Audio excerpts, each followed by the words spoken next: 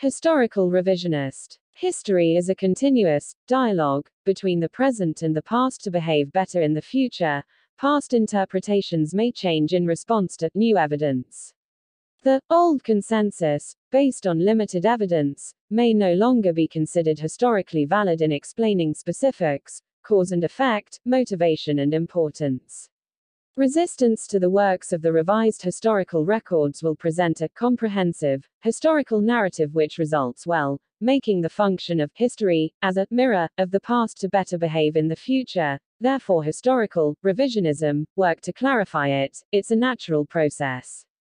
Most of the world's historians revise and update their descriptions of distorted records of personal, ethnic, national and interest subjectivity. The philosopher Karl Popper said, "Historical revisionism is the means by which historical records, the existing history of peoples, understood in their collective memory, must constantly be perfected by combining new facts and interpretations of supporting events to be understood as history."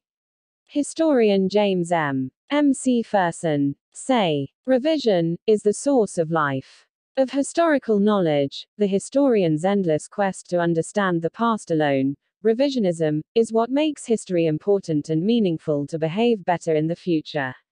Without revisionism, we might just be stuck with one picture of the notewriter's subjective reconstruction.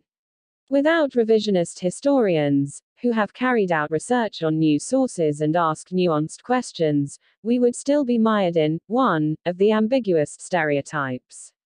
Case study. Indonesian archipelago lost its history before 78 AD, due to its agreement we count the beginning of the year, Saka, in the inscription starting that year. The kingdom in the pre-Islamic archipelago was called the Hindu-Buddhist kingdom. When was religion born and when did the archipelago kingdom exist? Do not support each other. Wayang is also a website in the archipelago based on teachings and from India. When did they come here? Indonesia was colonized for 350 years. When did it start and stop? It is unclear.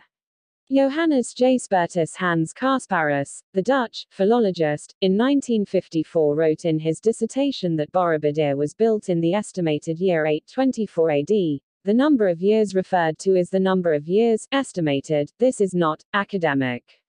The naming, Borobudur, is assuming that near the site there is a village, Bor, even though there is no village called Bor. Budur means purba in Javanese, he says, whereas the Javanese meaning of Budur is boils.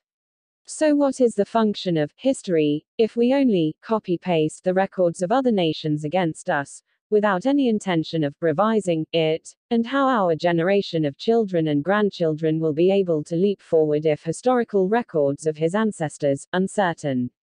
By Santo Saba.